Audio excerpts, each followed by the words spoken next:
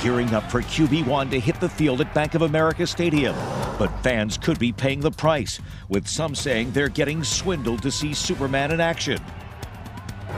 And first at 4, QB1 returns with a bang. Cam Newton helping bring the team a big win against the Arizona Cardinals. As you heard him say, he is back. Charlotte Sports Live's Carla Gebhardt is live in the studio. And Carla, fans are hoping the team will bring that same energy at this weekend's home game. Yeah, they certainly are. Cam Newton's epic return yesterday was everything that Panthers fans could have imagined. I mean, his first touch of the game was a touchdown in the end zone. But, of course, the magic didn't stop there. He also threw for a touchdown in the end zone as well, connecting with Robbie Anderson. You'll see that touchdown right here.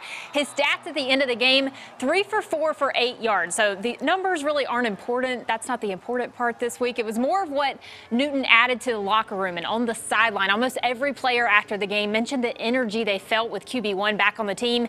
Cam also asked what it was like being back and being responsible for 2 of the Panthers' 3 touchdowns in this game. Well, I put it like this. This time last week, I was eating a bowl of cereal. Like, you feel me? Just a rush of emotions. But yet, you know, I know a lot of people in the media, you know, the titles of the newspaper, the blogs and things like that, they want to make it about me. It's not about me, and I keep saying it's not about me. This was an impeccable team win. And from a fan base's perspective, obviously, it's a little harder not to make this about QB1, especially considering he's playing his former coach Ron Rivera this weekend as the Panthers take on Washington in what's the most anticipated home game inside Bank of America Stadium this season.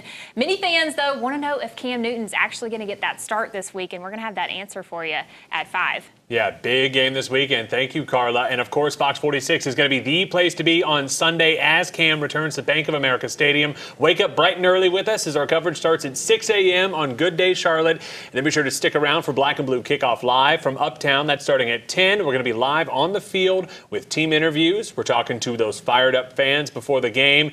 And then be sure to watch Cam and the Carolina Panthers take on the Washington football team. That game starts at 1 o'clock, again, right here, only on Fox Charlotte.